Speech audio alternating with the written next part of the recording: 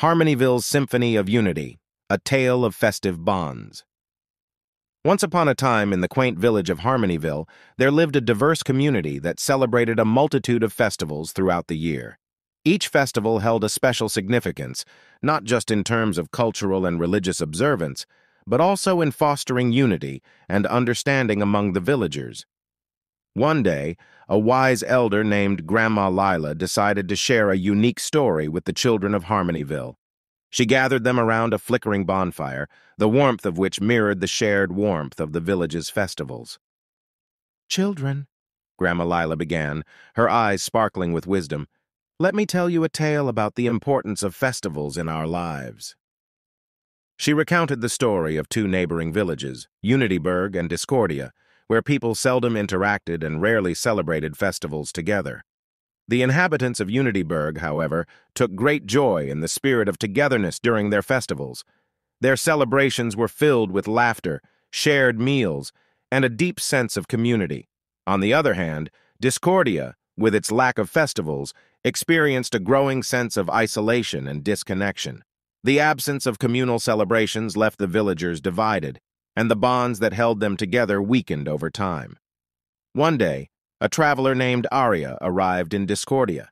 She was amazed by the village's picturesque landscapes, but puzzled by the absence of festive joy.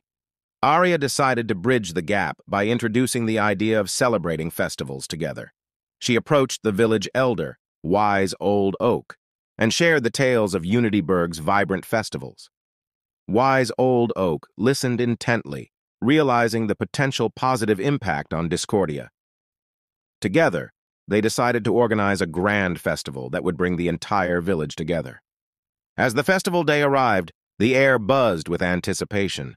Colorful decorations adorned the village square, and the aroma of delicious food wafted through the air. Villagers, once distant, gathered in unity to celebrate. Through music, dance, and shared experiences, the festival became a catalyst for newfound connections. Discordia transformed into a village filled with laughter and harmony. The once strained relationships began to heal, and a sense of belonging enveloped the community.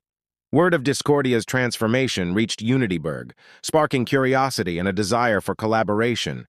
Unityburg and Discordia decided to join forces and create a unique festival that combined the traditions of both villages. The collaborative festival became a symbol of unity, embracing diversity and fostering a deep understanding between the villagers.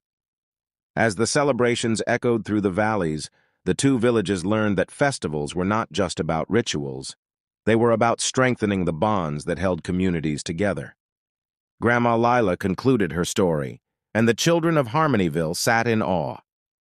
The tale of Unityburg and Discordia illustrated the transformative power of festivals in fostering unity, breaking down barriers, and creating a sense of belonging among diverse communities.